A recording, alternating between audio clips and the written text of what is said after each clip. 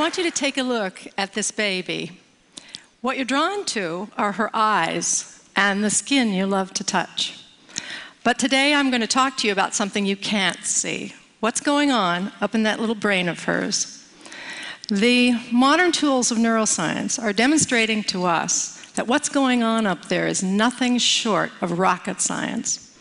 And what we're learning is going to shed some light on what the Romantic writers and poets described as the celestial openness of the child's mind. What we see here is a mother in India, and she's speaking Koro, which is a newly discovered language. And she's talking to her baby. What this mother and the 800 people who speak Koro in the world understand that to preserve this language, they need to speak it to the babies. And therein lies a critical puzzle. Why is it that you can't preserve a language by speaking to you and I, to the adults? Well, it's got to do with your brain. What we see here is that language has a critical period for learning. The way to read this slide is to look at your age on the horizontal axis. You've done that. And you'll see on the vertical your skill at acquiring a second language. The babies and children are geniuses until they turn 7, and then there's a systematic decline. After puberty, we fall off the map.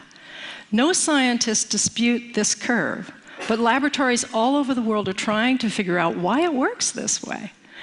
Work in my lab is focused on the first critical period in development, and that is the period in which babies try to master which sounds are used in their language.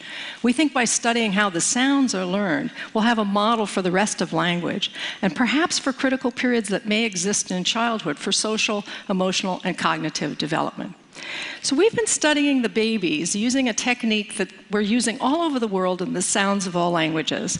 The baby sits on a parent's lap, and we train them to turn their heads when a sound changes, like from ah to e. If they do so at the appropriate time, the black box lights up and a panda bear pounds a drum.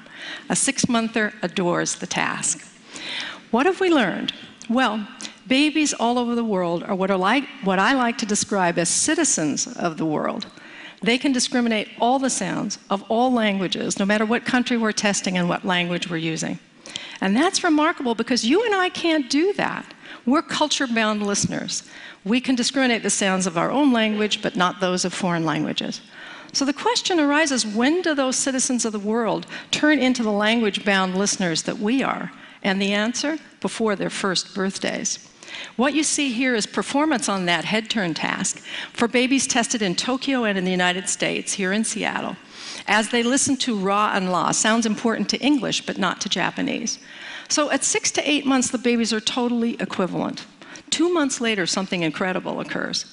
The babies in the United States are getting a lot better. The babies in Japan are getting a lot worse, but both of those groups of babies are preparing for exactly the language that they're going to learn. So the question is, what's happening during this critical 2-month period? This is the critical period for sound development, but what's going on up there? So there are 2 things going on. The first is that the babies are listening intently to us, and they're taking statistics as they listen to us talk. They're taking statistics. So listen to 2 mothers speaking Motherese, the universal language we use when we talk to kids. First in English and then in Japanese. I love your big blue eyes. So pretty and nice. うわー、大きな茶色いお目目。そして綺麗な黒い髪。 During the production of speech, when babies listen, what they're doing is taking statistics on the language that they hear. And those distributions grow. And what we've learned is that babies are sensitive to the statistics, and the statistics of Japanese and English are very, very different. English has a lot of R's and L's, the distribution shows, and the distribution of Japanese is totally different, where we see a group of intermediate sounds, which is known as the Japanese R. So babies absorb the statistics of the language, and it changes their brains. It changes them from the citizens of the world to the culture-bound listeners that we are. But we as adults are no longer absorbing those statistics. We're governed by the representations in memory that were formed early in development. So what we're seeing here is changing our models of what the critical period is about. We're arguing from a mathematical standpoint that the learning of language material may slow down when our distribution's stabilized. It's raising lots of questions about bilingual people. Bilinguals must keep two sets of statistics in mind at once and flip between them, one after the other, depending on who they're speaking to. So we asked ourselves, can the babies take statistics on a brand new language? And we tested this by exposing American babies who'd never heard a second language to Mandarin for the first time during the critical period. We knew that when monolinguals were tested in Taipei and Seattle on the Mandarin sounds, they showed the same pattern. 6 to 8 months, they're totally equivalent. 2 months later, something incredible happens. But the Taiwanese babies are getting better, not the American babies. What we did was expose American babies during this period to Mandarin. It was like having Mandarin relatives come and visit for a month and move into your house and talk to the babies for 12 sessions. Here's what it looked like in the laboratory. 发生了什么事情哦？小小熊七七在这里，一个绿色的圈圈，绿色的圈圈。绿色的圈圈，来转一下，转一圈，嘿，一圈，再一次哦，转一二三。 So what have we done to their little brains?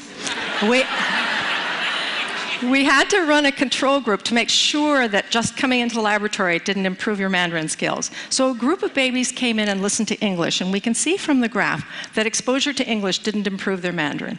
But look what happened to the babies exposed to Mandarin for 12 sessions. They were as good as the babies in Taiwan who'd been listening for 10.5 months. What it demonstrated is that babies take statistics on a new language. Whatever you put in front of them, they'll take statistics on. But we wondered what role the human being played in this learning exercise. So we ran another group of babies in which the kids get the same dosage, the same 12 sessions, but over a television set. And another group of babies who had just audio exposure and looked at a teddy bear on the screen. What did we do to their brains?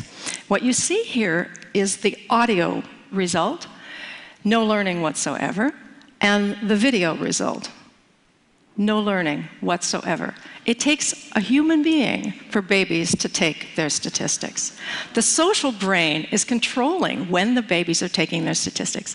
We want to get inside the brain and see this thing happening as babies are in front of televisions as opposed to in front of human beings.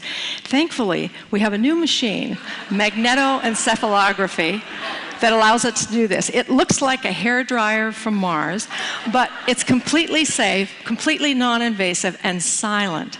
We're looking at millimeter accuracy with regard to spatial and millisecond accuracy using 306 squids. These are superconducting quantum interference devices to pick up the magnetic fields that change as we do our thinking. We're the first in the world to record babies in an MEG machine while they are learning. So this is little Emma. She's a 6-monther, and she's listening to various languages in the earphones that are in her ears. You can see she can move around. We're tracking her head with little pellets in a cap, so she's free to move, completely unconstrained. It's a technical tour de force. What are we seeing? We're seeing the baby brain as the baby hears a word in her language. The auditory areas light up, and then subsequently areas surrounding it that we think are related to coherence, getting the brain coordinated with its different areas, and causality, one brain area causing another to activate. We are embarking on a grand and golden age of knowledge about child's brain development. We're going to be able to see a child's brain as they experience an emotion, as they learn to speak and read, as they solve a math problem, as they have an idea. And we're going to be able to invent brain-based interventions for children who have difficulty learning. Just as the poets and writers described, we're going to be able to see, I think, that wondrous openness, utter and complete openness of the mind of a child. In investigating the child's brain, we're going to uncover deep truths about what it means to be human. And in the process, we may be able to help keep our own minds open to learning for our entire lives. Thank you.